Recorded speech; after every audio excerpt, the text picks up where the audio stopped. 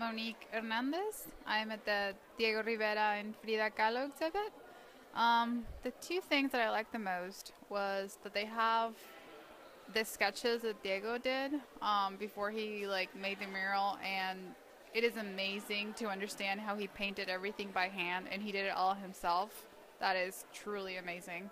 The second thing that I liked was all the paintings of Frida after she lost her baby.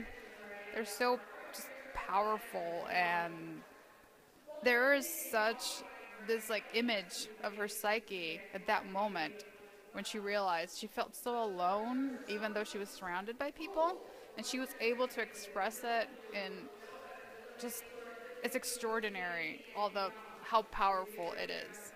It's one of the only few things outside of Mexico that you'll be able to see from the two artists, um, which is, I mean, it's a one in a lifetime opportunity to see it.